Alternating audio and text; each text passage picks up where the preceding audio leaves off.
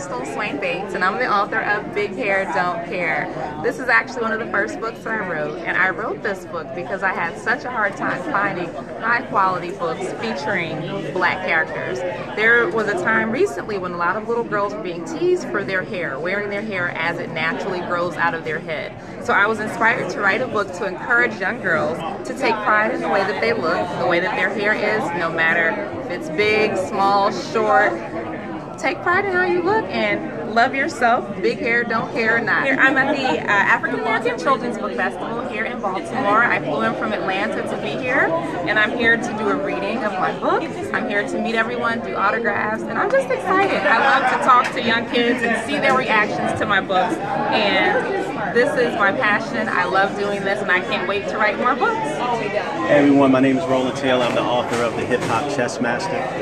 Just want to stress the importance of, first of all, reading. Second of all, the game of chess.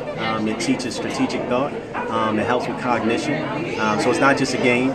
It also helps you throughout life with the strategies that you learn. It also helps you in school as well. So listen, don't shy away from the game. It's a great game. Also, the Hip Hop Chess Master is available. It's a great story for kids of all ages. So check it out. Roland Taylor, thank you. Sure. Hi, how's everybody doing? My name is Akeem Brown. I am the Vice President of ECBOC, East Coast Black Asian Comics Convention. And a question was asked today, is there a challenge in artists creating characters of African descent, whether the artist or the creator is of African descent themselves? I would say yes. Over the past, almost how many years of comics? 50 years, 75 years of comics, right?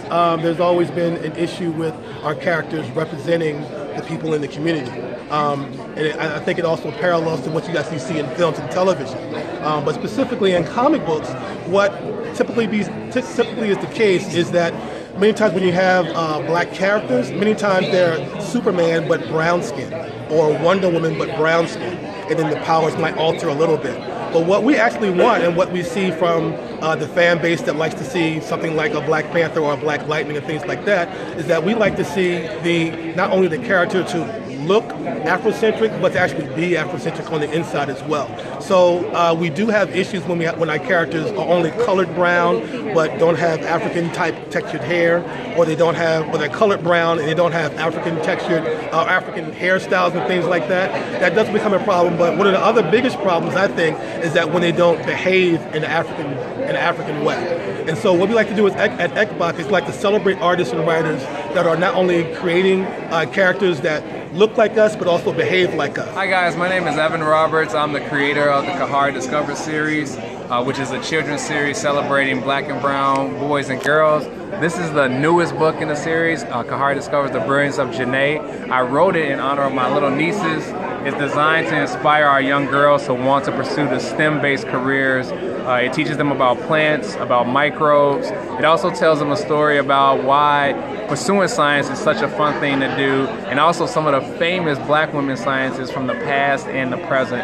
I really encourage you guys to come out and check this book out. You can find it at www.ejrbooks.com, or you can find it on Amazon as well. So I'm Donnie Mustasi. I'm the author of Mango in the Tree, and we focus on three things with our books. We focus on the black aesthetic, we focus on black girl empowerment, so having girls doing non-traditional things in our stories. We focus on literacy first. So there's 220 words that kids have to learn by the 3rd grade, and our book series focus on those words. These are called on-site words or adult words. So you can find me on www.juniorsread.com, that's JUNIORSREAD.com.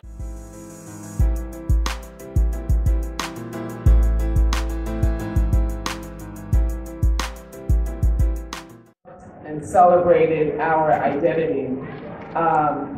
And I wanted other children to be able to benefit from all of the values that my parents found very important and significant towards a healthy identity, towards development, all of the things, that our children could grow up understanding the value of self-love, and know that they're worthy of love and worthy of a quality education and worthy of goodness. And so all of these things were extremely important, and preparing this book and making it a gift to our children.